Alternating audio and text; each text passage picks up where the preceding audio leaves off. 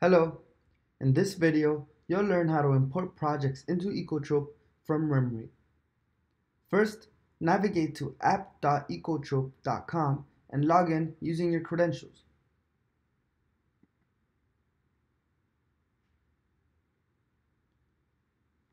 Then, click Import from REMRate at the bottom of your project list. Ekotrope only accepts REMRate XML files, so if you have a BOG file, you'll need to open the BOG file in REMRate. Then you can hit File, Export Building to XML, and save the XML file anywhere on your computer. Once you have a saved XML file, you can click Choose Files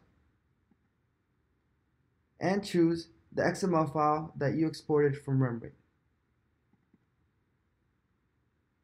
This will take a few moments to process, then a banner will show at the top of your screen indicating whether there are any warnings or errors during the import.